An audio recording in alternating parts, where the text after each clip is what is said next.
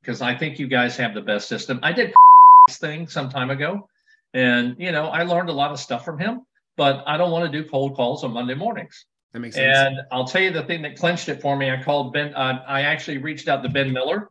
Yeah. And because he's a guy that I'm a Facebook friend with, and I like his vibe, the whole thing. For sure. So I reached out to him a couple of Friday nights ago, and he was like, I have time now, call me. And so that was cool. So I talked with him, and he said, this group is a community.